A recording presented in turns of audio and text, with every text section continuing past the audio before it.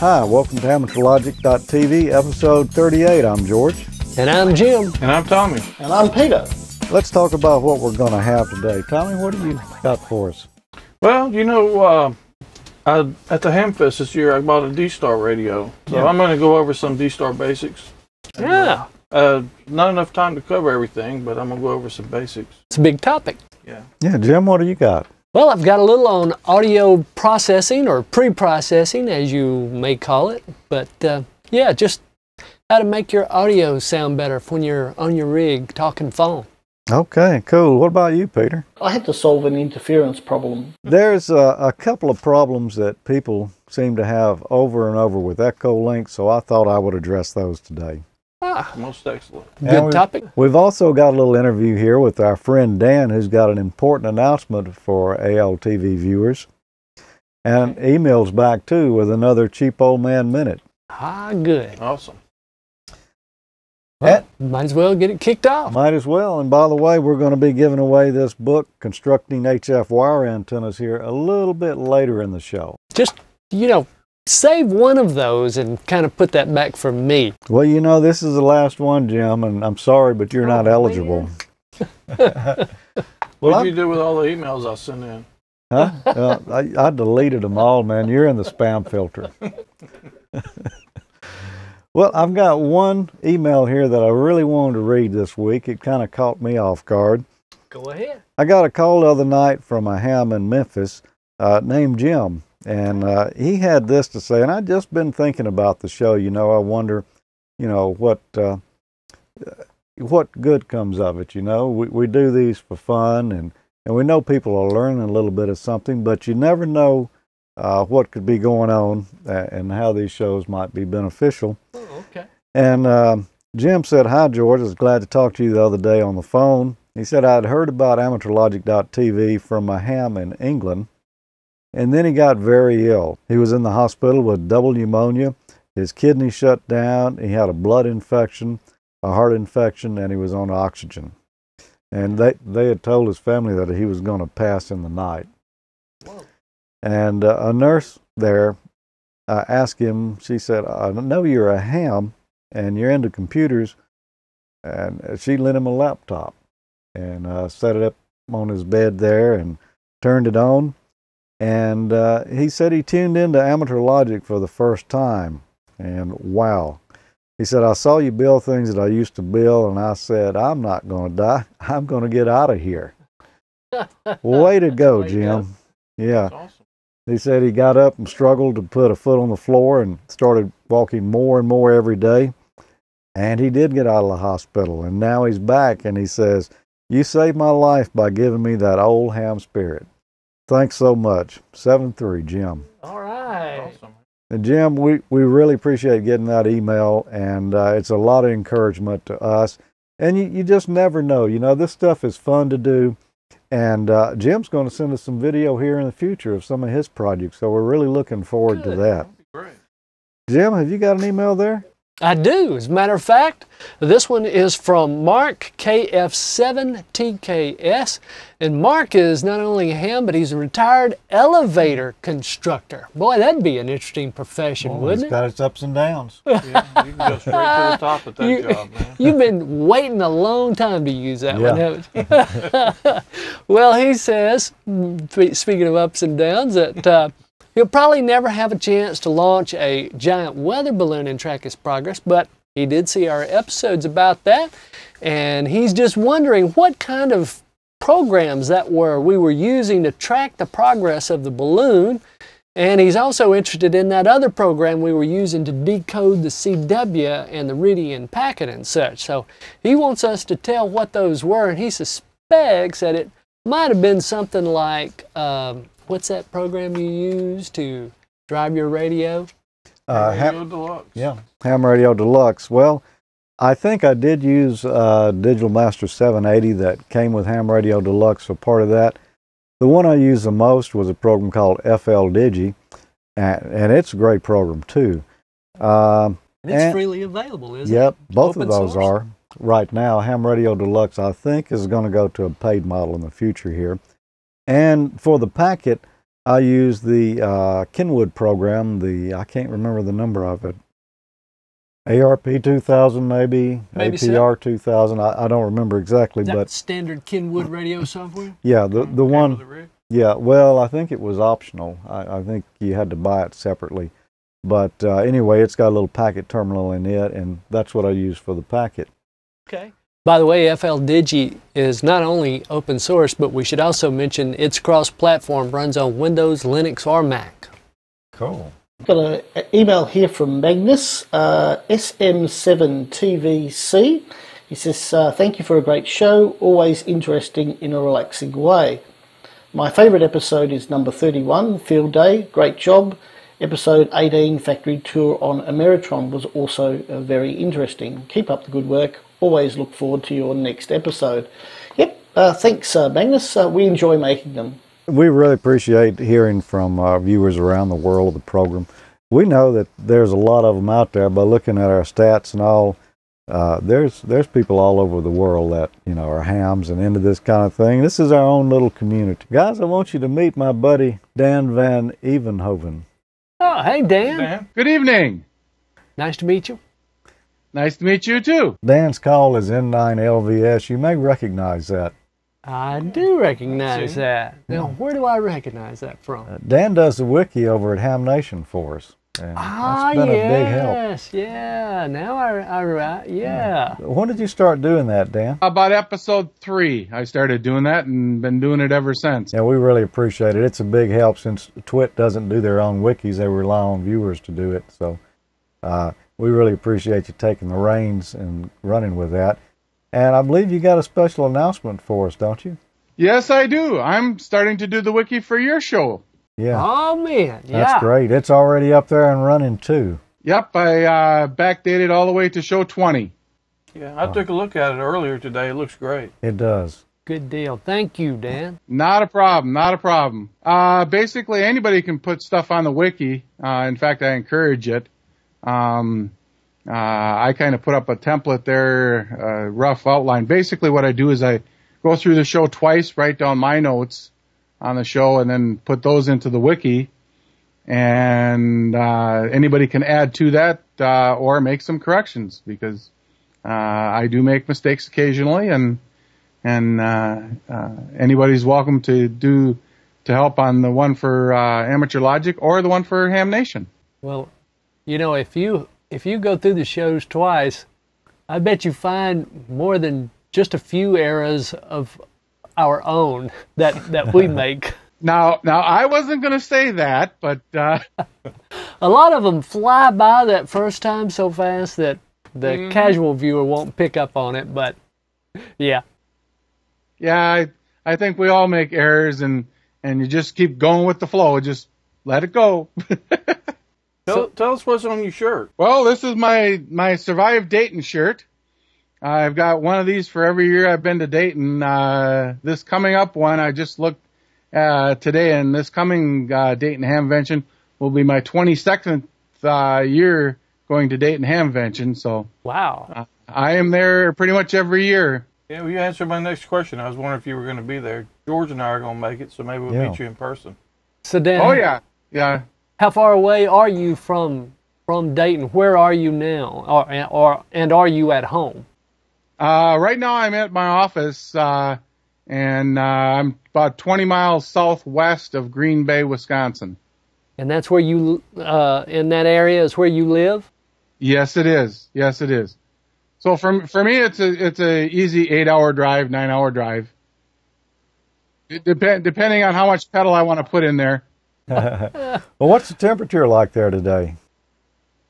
Actually, today it's 63 degrees. We're wearing short sleeve shirts today. Wow, yeah, it's 80 here. Nice. Yeah. Some might prefer to be here rather than there, but that situation will reverse before long. Well, this is known as the frozen tundra. Yeah, they didn't have much ice fishing up there this year, did they? Kind of warm. No, there wasn't a whole lot of ice fishing going on this year. Lake Winnebago, which is a lake where I live just off of, never really froze over. Usually we can drive our cars on that lake by mid-December, But I never took that treachery with my Jeep this year. Yeah. Dan, tell them where we first met. We first met on Google Plus Hangout. We do a nightly hangout there, just about every night on Google Plus. Starts about 9-10 o'clock Central Time, and has been known to go to 4 or 5 o'clock in the morning. Usually it gets over about midnight, 1 o'clock. But we talk about all kinds of things, mostly ham radio related. We've gotten several people that have got their feet wet on D-Star and that, and there's Tom Samasico's in there every night. My other Tom friend. If you check on either one of us on Google Plus, and just let us know that you want to be added to the Hangout, we'll add you in. Well, that's great. Is there anything else you'd like to tell our viewers before we go, Dan? I think we pretty much covered it. Okay. Well, I appreciate it. Now, don't you have some position with the ARRL there in Wisconsin? Yeah, I'm the affiliate club coordinator for the ARRL for the state of Wisconsin. It's a position that I've had for several years now. That's a lot of fun. Get to hang out with different clubs, and a lot of times I'll Skype into the clubs rather than making the trek across the state to talk to either board directors, or a lot of times it's the board of directors, but sometimes I actually show up at club meetings via Skype. Yeah. Well, it was great to talk with you, Dan. Thank you for all that you do for amateur radio and for Ham Nation, and now for Amateur Logic as well. Yeah, thanks, Tom. I mean, Dan. My pleasure. My pleasure. Dan is up there in cheese country, isn't he? I tell you, man, I bet he's got a cheese head around there somewhere. I love cheese. I would love to go and visit Dan, isn't in fact, yeah. I will say he did a fine job on the wiki. It looks awesome. Job. Really awesome. Thanks, Dan, again. And the address, by the way, is www.wiki, that's W-I-K-I, .AmateurLogic.TV. And we'll put that in the show notes. Or Dan will. Well, I've got an email here. It says, hi guys, hello from Manuel's, Newfoundland. Love the shows. Great job as always. I really don't have any complaints about the show. You seem to have a nice variety of content that all can enjoy. Perhaps a segment on how to obtain your amateur radio license. It's always good to get new people into the hobby, and most definitely that's a good suggestion. This comes from our friend Scott, VO1ADN. Cool. And that is a great suggestion, Scott. Yeah. I love hearing from people all over. It's kind of like getting a QSL card, you know, when you get an email from somebody way off or even close by. Yeah, and they've got the same interest you do. Yeah. You know, it's like I say, it's one big community. Ham radio's already had that, you know, has always been that way. Way before the internet came around. And we're just able to connect through more avenues now than we Yeah, I love getting the suggestions from the viewers. Yeah. Because it's important to me to they're fun to build or whatever we do for them, and it's nice to know that somebody actually wants to see what you're putting together. Interact with. It's your show, you know, and your input really has a lot to do with what we have on Amateur Logic. Yeah. And, you know, I mentioned earlier that I've got a couple of pet peeves about Echolink. Let's take a look at that. I thought it might be a good time to discuss a couple of problems that people seem to keep having with Echolink. Connecting, or if you do connect, you time out, and audio levels. Those just seem to keep coming up. So let's go over that and see what can be done. Let's talk about audio devices first. We'll click on Tools, and then Adjust Sound Devices, and Playback. And that'll bring up the Windows volume control that lets us see the playback level of the sound card. There may be several volume sliders there, but we only need the wave and the volume sliders. If there's a line in, we click mute on that because we don't want to feed the line in back out through our speakers. Now, if you're just plugging in a microphone and using Echolink with the computer alone, then this setting is not going to be that critical. It would mostly just adjust the volume you want to hear out of your speakers or headphones. However, if you're connecting a radio with the computer to use Echolink, then these settings become critical. In that case, the playback levels are adjusting the mic level that's feeding the radio. And you need to be careful. You want the VU to show right about here where it's just barely beginning to show yellow. You don't want it too low, and you certainly don't want it slapping the end of the scale either. Next, we want to check what Windows calls the record level, so we click on Options and Properties, and then we click the Recording button, and it shows a list down there in the bottom of the window of the different inputs that you can have for your sound card. Now, if you've got line in, that's definitely what you want to use. Do not use microphone there unless that's all you've got. You'll come out of the speaker jack on the radio and feed the line in of your sound card. When we were adjusting the playback controls earlier, that was actually adjusting the modulation input of the radio that we had connected. It picks up the audio that's coming from another Echolink station over the internet and adjusts the level, feeding the radio. Now, for the recording control, we're doing right the opposite. We're adjusting the level that's coming over the air from the speaker out of the radio and feeding back into the computer, and that adjusts the level that the people listening on another Echolink node will hear. We want to adjust it the same, being careful that we just get into the yellow, don't have it too high or too low. Now, in many cases, you'll be able to get away with just running simple patch cords between the radio and the computer. However, in some cases, you might have problems with hum or RFI or level matching.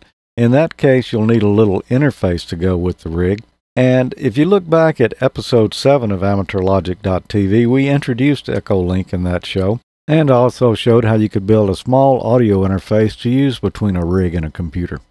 That's enough about audio, so let's talk about the internet side of Echolink now.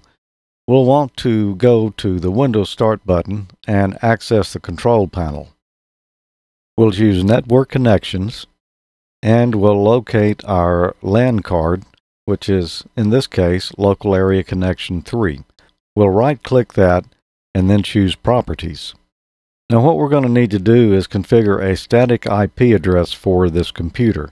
By default, Windows sets up all its connections as dynamic hosts, so your router is assigning an IP address. That's not going to work here because the router is going to be responsible for routing the information coming in on certain ports from the internet to this particular computer. And the only way it's going to know to locate this computer is by its IP address. So we'll choose Internet Protocol, TCP/IP, and then we'll choose Properties. And now here you can see that I have already entered an IP address for this computer. Normally Windows would have it set to obtain an IP address automatically, but we need it set to use the following IP address. In this case, I have assigned 192.168.0.112 as the IP address for my Echolink computer. Now the subnet mask is 255.255.255.0 in most cases, and the default gateway on my machine here and my network is 192.168.0.1. I also use the preferred DNS server with the same number. Now this could be different depending on who you're using for an internet service provider. A lot of DSL folks will find the default gateway and preferred DNS settings are different than the address of your router. That's a little beyond the scope of what I can cover here since there's so many different possible combinations. The main thing I wanted to point out was you need a static IP address so that Echolink will work properly. Now let's bring up Internet Explorer just to make sure that our internet connection is working, and it appears that it is. Now let's go to Echolink. We'll choose Tools and Setup, then we'll choose Proxy, and we'll note that by default Echolink is set to Direct Connect, no proxy. That's where you want it, if at all possible. And there's another setting down here, Use Specific Proxy, but that's not the preferred way. We will talk about it later though. Now, the next thing we need to do is go into the setup screen of our router. On my particular D-Link router here, I use Internet Explorer, and I go to 192.168.0.1, and that brings up my router's setup page. I'll go to the Advanced tab, and then I need to set some port forwarding rules. If you look, you'll notice that I've set up two different port forwarding rules here. Both of them have the IP address of my Echolink computer that I entered earlier. That's 192.168.0.112. On the top port forwarding rule, I set that one up for a traffic type of UDP, and I set a start range of 5198 and an end range of 5199. On the second port forwarding rule, I use the same IP address.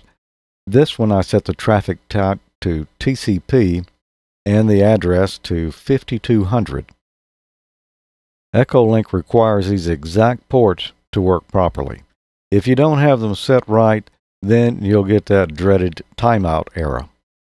If you do have your computer, Echolink, and your router set up for proper port forwarding, and you still can't connect or you still get timeout errors, then it's possible that the firewall on your computer or your antivirus or anti-malware program could be blocking the ports. You could try setting an exception for Echolink in these programs, and that might possibly work.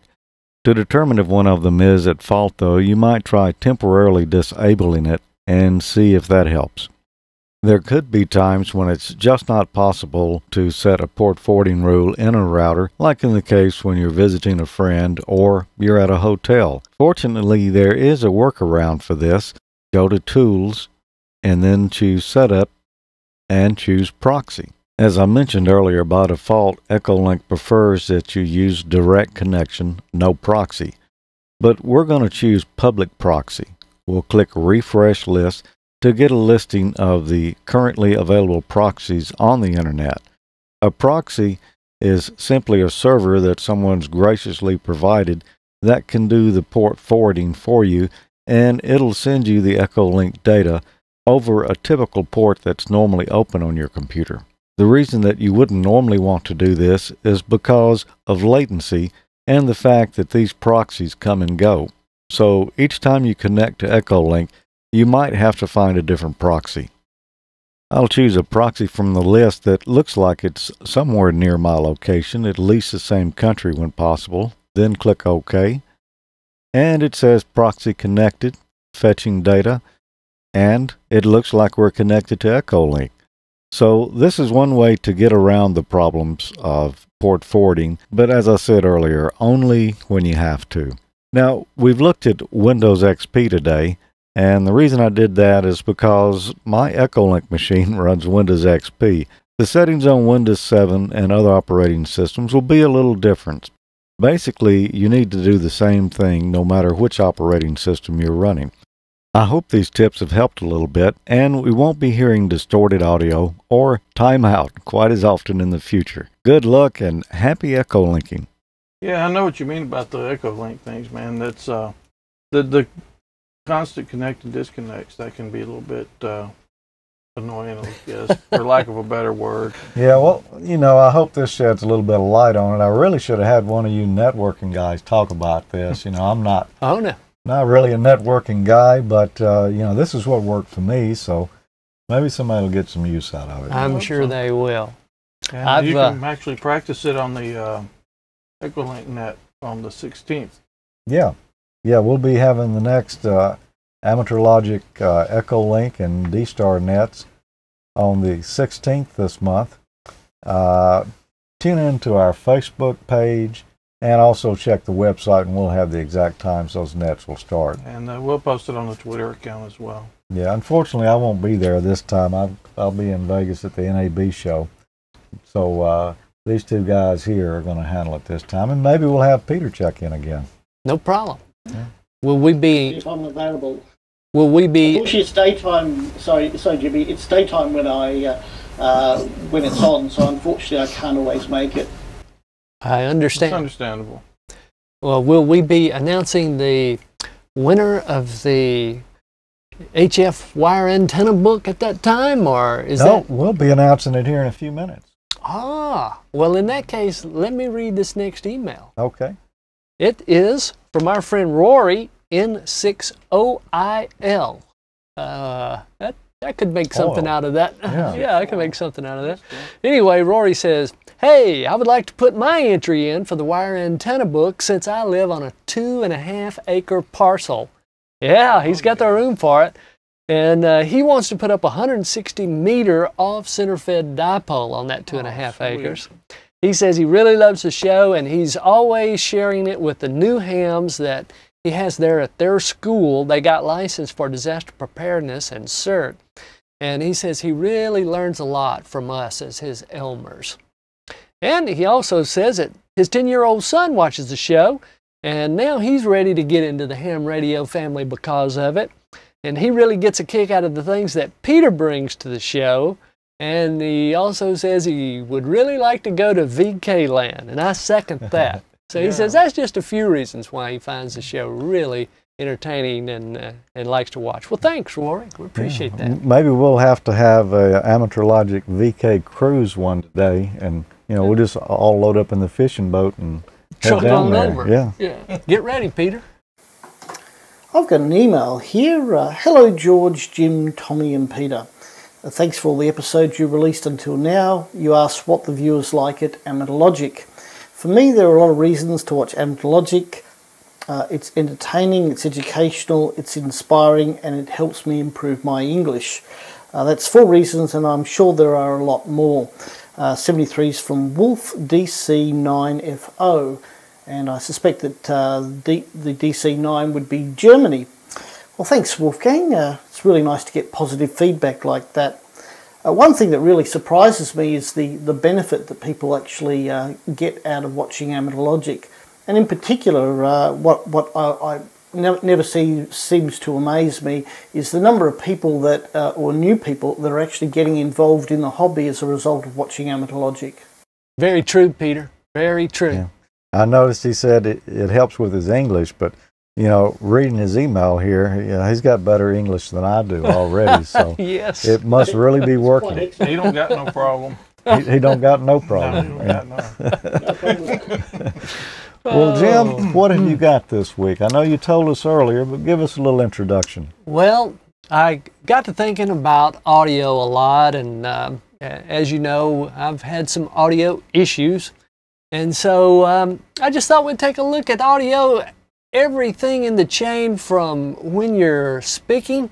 Where does it begin? Where does the audio go when it leaves your mouth? And where does it end up? And what all does it go through between there and your rig? Hello again, amateurs. What I'd like to talk to you about today is near and dear to the hearts of many operators, but yet to others, not so much. I'm talking about audio, specifically the audio that's destined for phone mode on your rig. While many amateurs are content to simply buy a microphone at a ham fest and plug it in and go, other operators will spend upwards of $10,000 on making their rig sound better. No matter which camp you fall into, what we're going to talk about today can help both groups maximize their audio sound and make it better. Now, first, a small disclaimer. While the list of gadgets that can be purchased and plugged in to make your rig sound better are almost innumerable, I'm only going to cover the ones I use.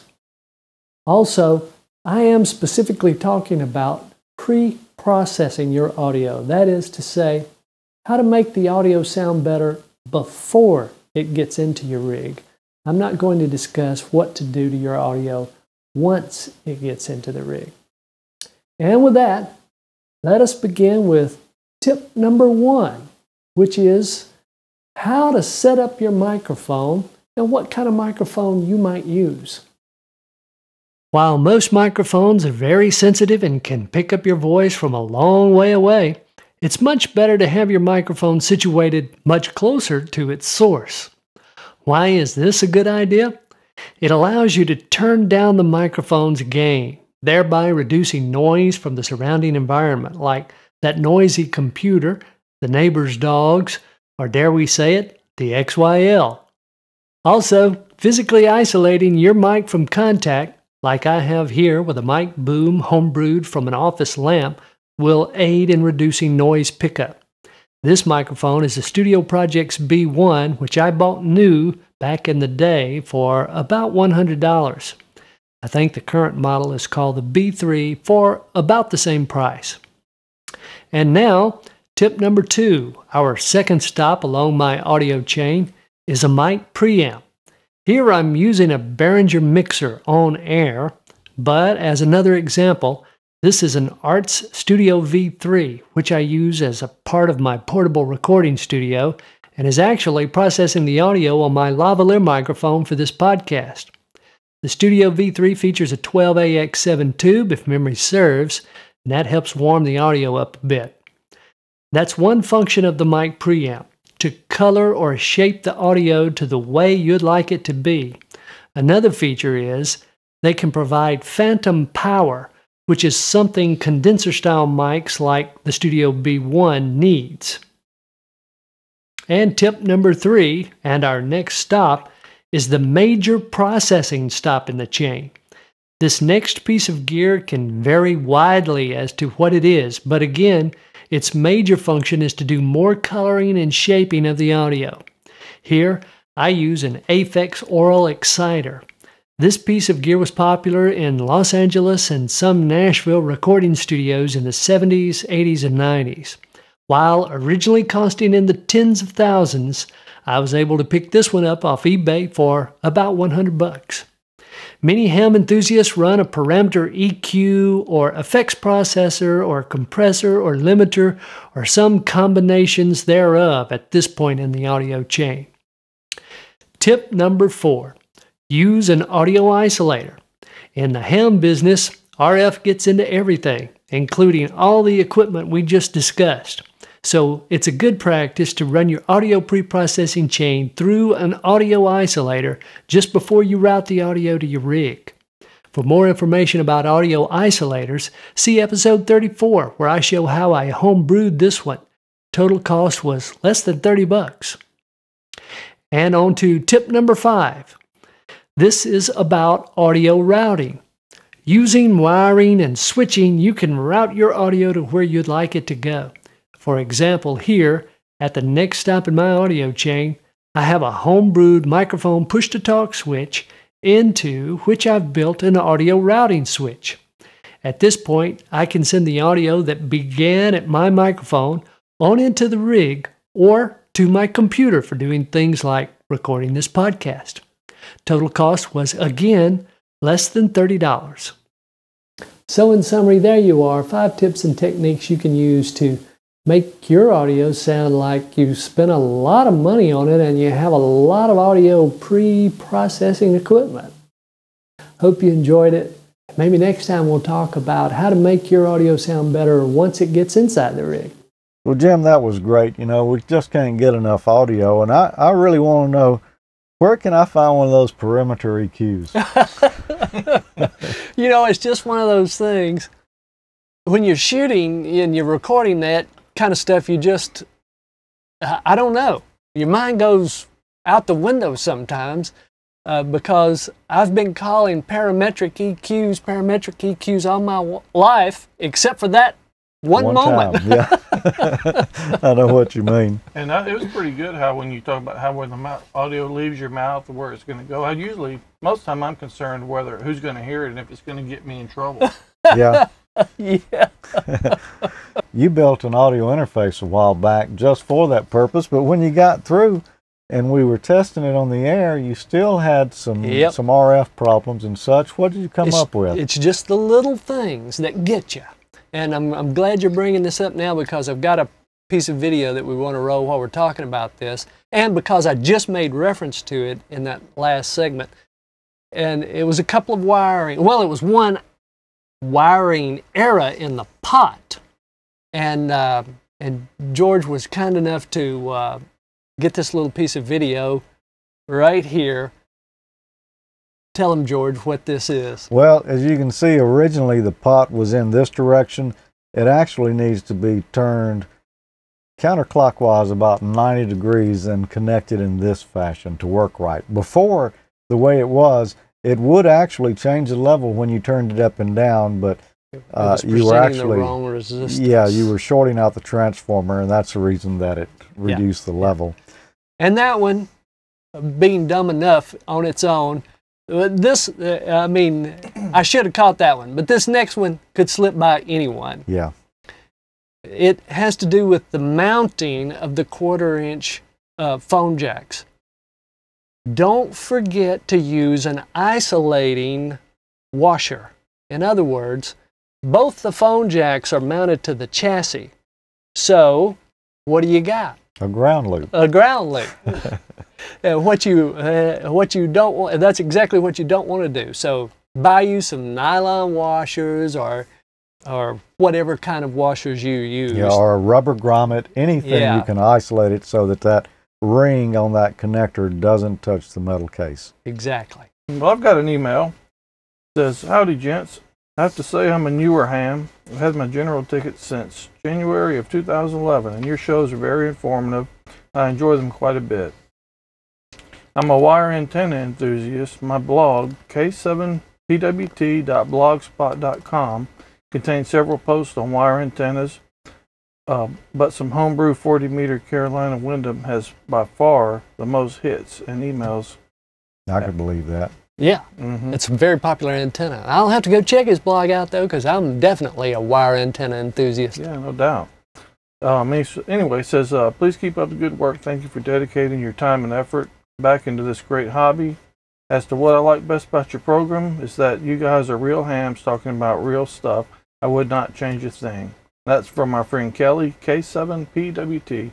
Thanks for the kind words, Kelly, and I'm going to go check out your blog as well. Yeah.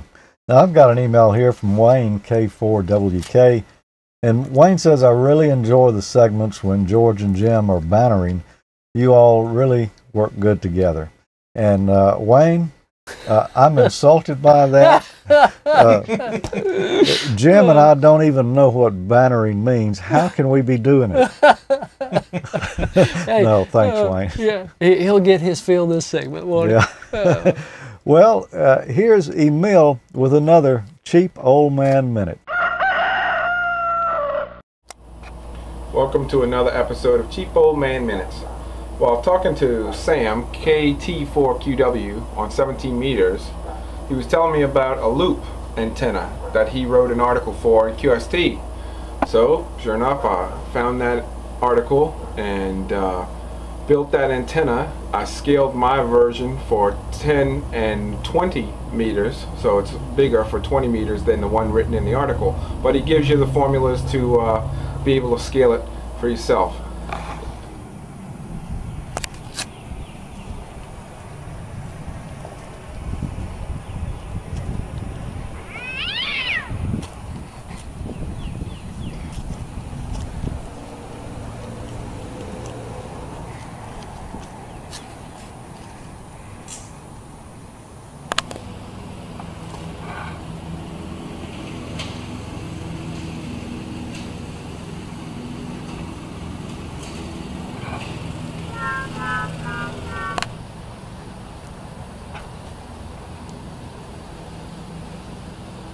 The antenna is well worth the effort. It did not cost that much, maybe $25, and the signal to noise ratio on the loop, at least in my case, is better than my wire that's hanging up in the trees. So from KE5QKR, and I'll say thanks to KT4QW Sam for a recommendation on a great antenna. You never know what email is going to be into each time, and there's one thing you can be pretty sure of, though. It's going to be cheap. Well, that's great. That's right what up I my like alley. to see. Yeah. Yeah. Yes, sir. Thanks, Emil. All right, I've got an email here. I always look forward to the next release of Amateur Logic. You guys are always providing information and insight into furthering the hobby. Keep up the good work. 73 from Craig, KC7CUE. Thanks, Craig. Yeah, we enjoy making the shows, and hopefully we'll be making them for a while yet. I should say one thing is that we're going to try and keep to a more regular schedule now, and hopefully we'll be able to put out a new episode every month by the 15th of the month. Right, Peter. Very true. Yeah, that's. I'm glad we did that too. I've got an email. It says, "Hi guys, please enter me in the contest to win the HF Wire Antenna book." I guess I got some competition there. I really enjoy the show because you You guys go into so many different parts of amateur radio, building, experimenting, operating, different modes, etc. Thanks so much for producing the show. I look forward to every episode. Plus, you don't just run out and buy everything you need for your shacks. I'm way too low budget for that. Thanks again. That's from Byron, N4TIZ, and we're way too low budget for that too. So Yeah. we're right there with you, Byron. Now watch what happens when I transmit. Lines all across the screen. This is not good. What it means is that interference, or rather RF I should say, is actually coming in and interfering with my computer and monitor, etc. So anyway, I contacted George about this, and he suggested two things that might possibly solve this problem of stray RF. The first is a better ground system, and that's something that I'll certainly look at doing in the near future. But the other solution is this. This is an ugly balun, and it's very, very easy to make. You've got between 18 and 21 foot of coax wrapped around in a coil, and then that's just coming out to a couple of connectors here, which is what I'm going to connect my wire dipole to. And here, the other end, I've just connected to a coax connector, and that's going to connect to the cable that runs down to my transceiver. Very, very simple to make. As I said, 18 to 21 foot of coax just wrapped around in a coil like that, and that goes between your antenna and your transceiver. So we're going to go and install this, and let's see if it works. Well, we're back. My ugly balun has been installed, and it's time to give it a road test. Same deal again. We're on 40 meters again. A few static crashes around tonight. This is Victor Kilo 3 Papa Bravo testing. And again, full carrier on ready. And we'll start off with a transmission. Now, as you can see, there's a significant reduction in the interference. Not perfect, but you know, I'm going full carrier here, so ordinarily I wouldn't be putting out that much power. So that's quite a good result. So Peter, were you happy with how well your air balun or your ugly balun worked? Yeah, I'm really happy there, Jimmy, and I suspect my neighbours may be a bit happier as well, because the chances are that if you're causing that kind of interference to your computer or to your monitor, you could well be causing interference to your neighbours as well. Absolutely. Yeah. Yes, Sure sir, can. indeed. And, you know, I used it here myself, and it helped as well. I think you've used it, Tommy, Yeah, and I think Jim's used sure. it. I've actually got material sitting there to make another one. Yeah. George, in fact, he used to open up all the garage doors simultaneously and close them right here in this neighborhood where he lives before he put his on. And my neighbors don't even have electric doors.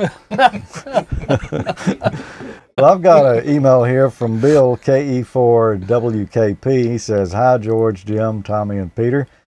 I like everything about the show, but I'm especially liking the building aspect.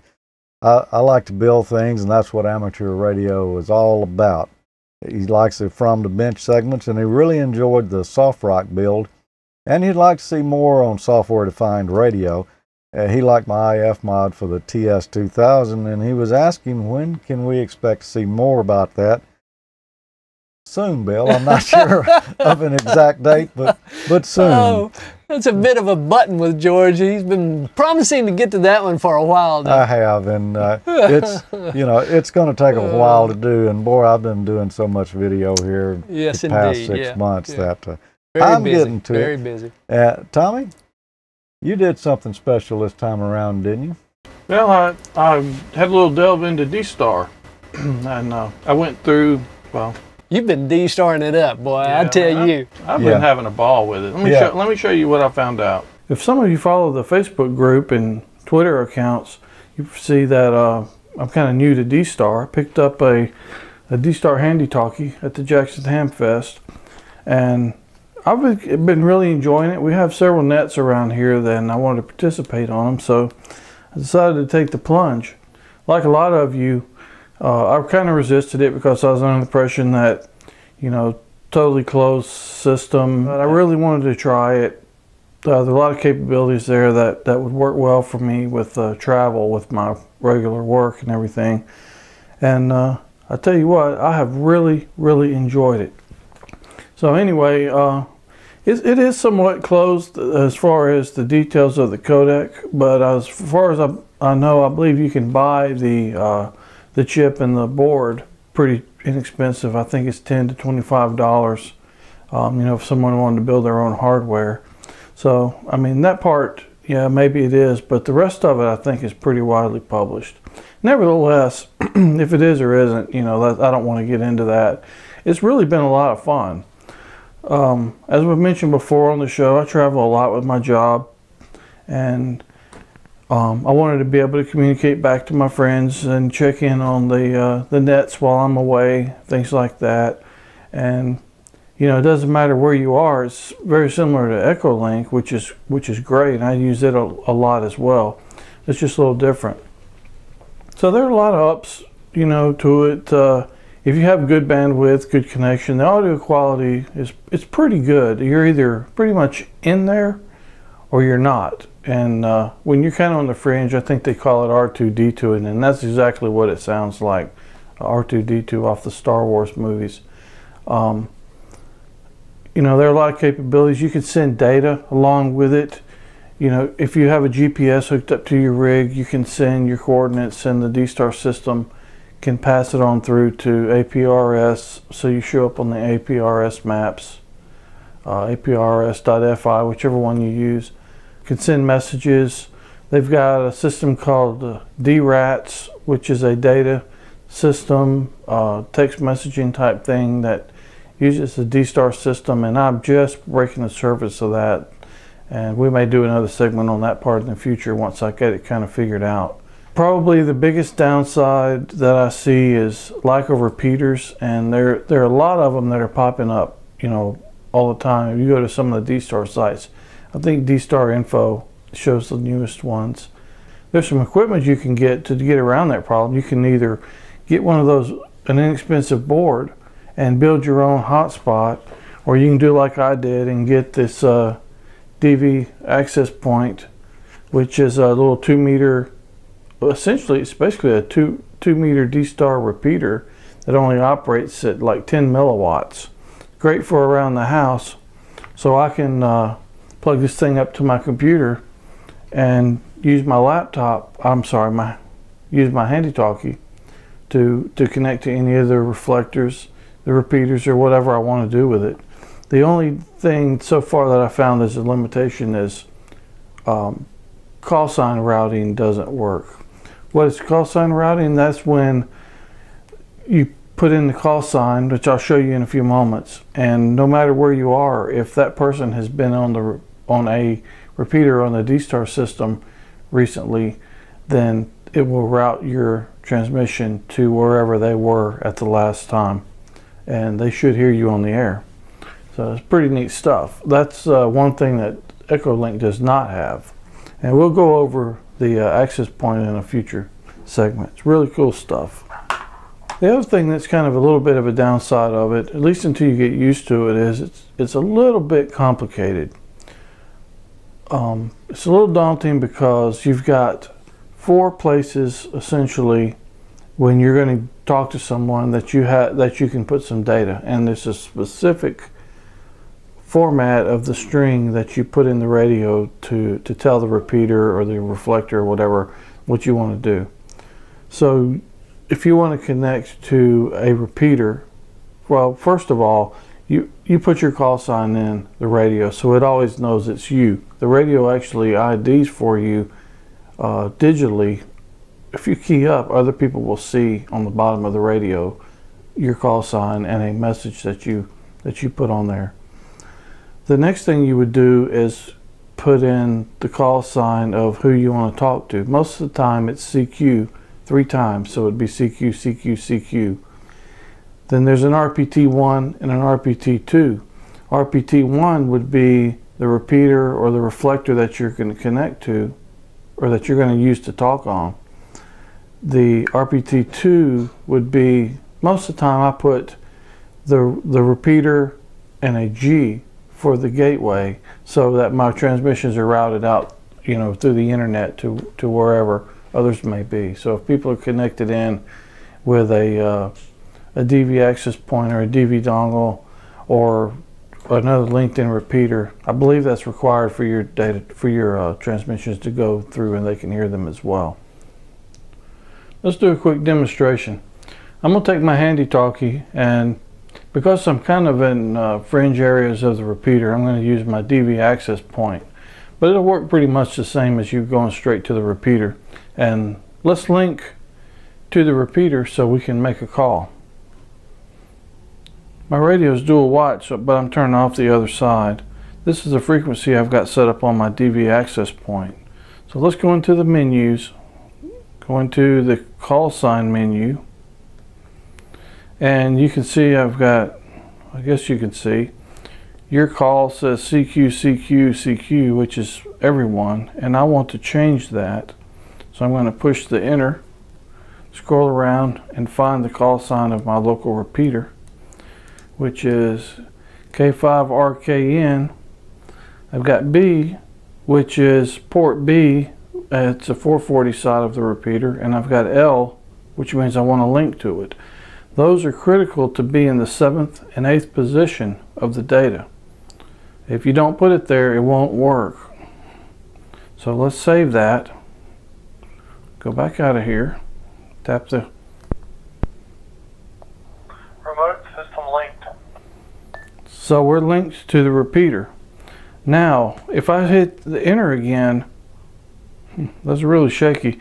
If I hit enter again, it's going to try to send that link command. So what we want to do is go back into the menu, go back into the call sign, change it to CQ, and anyone that's in the repeater that we're linked to now can hear us. If you see, I don't have anything in R1 and R2 right now. If I were connected directly to the repeater, I would have the call sign of the repeater in R1 and the call sign of the repeater with a G for gateway in the last position for R2. So my traffic would go out over the gateway if anyone were linked in. Okay, so let's go back out of here and let's see if anyone's on. W5JDX and 5Z&O. And 5Z&O, this is W5JDX. I see you're on the DVAP this afternoon, Tommy. Yeah, Roger. I'm doing a little demonstration for the AmateurLogic viewers to kind of show them how D-Star works. How does it sound? It sounds good here. I'm using the ICOM ID 880. How does it sound? Man, it sounds great. Audio quality on D-Star typically just sounds pretty good. It's nice and clean, no static, but you do have a little bit of a digitized sound in it, but overall it's not bad. Yeah, a little different sound. Some people sound like other people on here, just I guess because of the way that the algorithms handle it. But usually everyone's very understandable, clean, and like you say, never any noise in there with it. Okay, well you have a good afternoon there, and we'll be looking forward to seeing this video. W5JDX. All right, I'll talk to you a little bit later on. Appreciate the QSO and 5Z&O. Now you can see it sounds pretty good. He's not very far from me, but I'm actually using my DV access point sitting over here on the table. And like I said, we'll cover that in a future segment. I'm going to go ahead and disconnect from the repeater. I'm going to use the same thing we did, except I'm going to change the L to a U for unconnect or unlink. Unconnect, is that a word? Okay, let's unlink it. Menu, call sign. You can see we need to change this to the repeater call sign with an U at the end for unlink, and menu, and one tap of the push to talk. Remote system unlinked. And we're disconnected. There's a lot of options. We didn't go through them. Didn't go through all of them. You do some reading up on it, but the basics essentially are what we just showed you. You put in the call sign of the repeater and CQ, CQ, CQ, and if you're in range, you can hit the push to talk. It's going to get broadcast out to everyone that can hear it over the air. Now, if people are linked in, you need to put the repeater with a G, so it'll be trunked out through the internet and come out wherever they're linked from, so they can hear you as well. I hope you enjoyed it, and I'm still learning about it. I've had it since Hamfest at the end of January, and I've used it quite a bit while I've traveled with my job, but I almost always use the DV access point.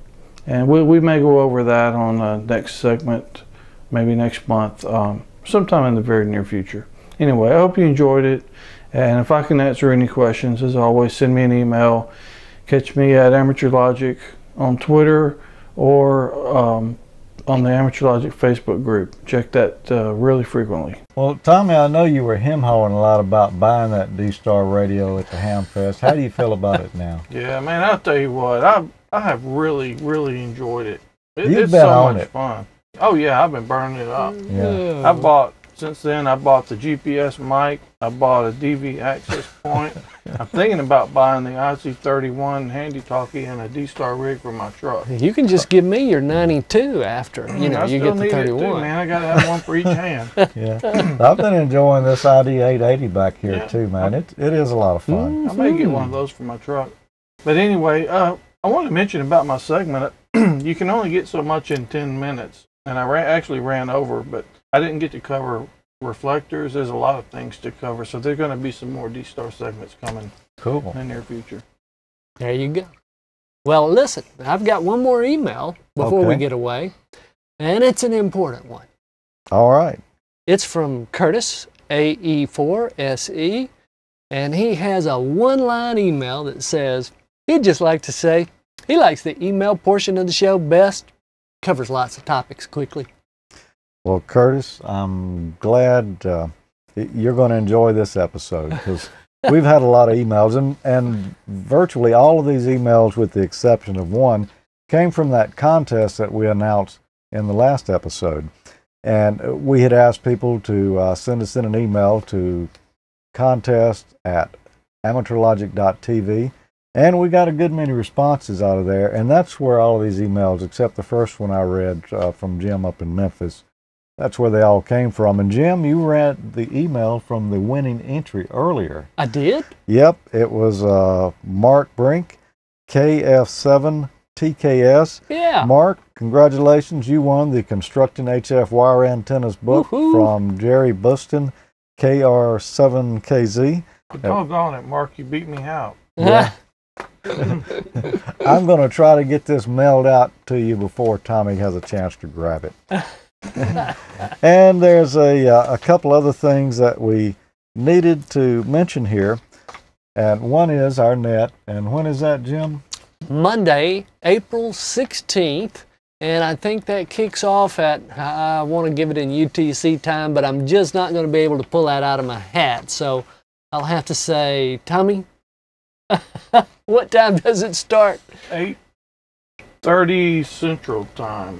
Yeah, well, on the Echo, 8 o'clock for D-Star, 8:30 Central, I think. I tell you what, better yet, look at our Facebook page. We just don't know. We'll be there when we get there. Yeah, check the AmateurLogic.TV Facebook page, and also check the AmateurLogic.TV website. That's and we'll have an announcement as to the correct times for the net, since none of us seem to know, but somebody will be there. That's our net. Yeah. It's staggered. The times are staggered. So on Echolink, it's going to be on the Do-Drop-In conference server, which is star do-drop-in star, DODROPIN. That's how you spell it. And it's node number 355800. And Tommy, where can they find the D-Star net? Reflector 14, Module C. Okay, that sounds good. Also, we asked you in the last episode to go fill out our survey so that we can learn more about who's watching the show and what kind of things you like. We learned a lot. We have learned a lot, and I almost was ready to reveal it today, but I think we need to go one more round. Okay. Yeah. So anyone that hasn't filled out the survey yet, if you just go to the AmateurLogic website, you'll find a link on there where you can take the quick survey. It only should take you a couple of minutes, and all the answers are confidential in it, and it'll help us understand better who's watching the show. Also, the wiki is brand new, and it's up now. Yep. We talked with Dan earlier, and here's the link for the wiki right here. And, anything else we need to mention, George? Well, I've got a couple of trips coming up here. I'm going to be at NAB, not this coming week, but the next week, and I hope to bring back a little footage from there. We'll be shooting an episode of Ham Nation while I'm there, and we'll also be streaming live on Twit during the ham radio reception that Heil Sound does out there for all the hams every year. Oh, that thing's fun. I hate I'm going to miss it this year. Yeah, you really should have just come on, man. You need me to twist your arm? Yeah, man, I've been gone for like 4 out of 5 weeks. If I go that one too, that'll make all of them. Yeah. That's in Vegas. Do you want to give folks time so if anybody's there close that they can come by and catch you? Or? Well, we just went through all that. You might ought to check the website. Ham Nation, I believe, will be streamed live around 3:30 or 4 on Tuesday the 17th. And the ham reception, I'm not sure of the time on that. I think it's 6 to 8 on that Wednesday night, which will be the 18th. Okay. So 3:30 or 4 Central Time? These are all Pacific times. Pacific, okay. Okay. Yeah. And Tommy and I will also be in Dayton next month. Yeah, looking forward to that. Yeah. And, I'm already working on my shopping list. You heard a small part of it a few minutes ago. Yeah. And we'll be there and trying to meet some of you and trying to get a little good video too. Ham Nation's going to have a booth there, and Tommy and I will be hanging around it quite a bit. So come by and say hello to us. It would be more than thrilled to meet you and see who's actually watching this show. You know, it's always good to get input from people through these emails, but it's even better, you know, when we can meet you in person. Yeah, there's got to be a real person on the other side of that thing somewhere. Yeah. The other side of the emails. Bound to be. All right. One other thing we'd like to mention, Jim, when can they expect a new episode of Amateur Logic every month? On the 15th of every month going forward. Okay. Yeah, we made it this time. We made it last time. We'll make it the next time. So. All right. We've really enjoyed it today, everybody. I know it's been a full show, and I hope we were able to squeeze everything into it. Jury's still out on that, but hopefully we did. And if we didn't, I guarantee you it'll be in the next one. Come join us on the Facebook group if you're not already a member, and follow us on Twitter at AmateurLogic. Great to see you. 7-3, y'all. We'll catch you next time. Peter. See you next time. See you later.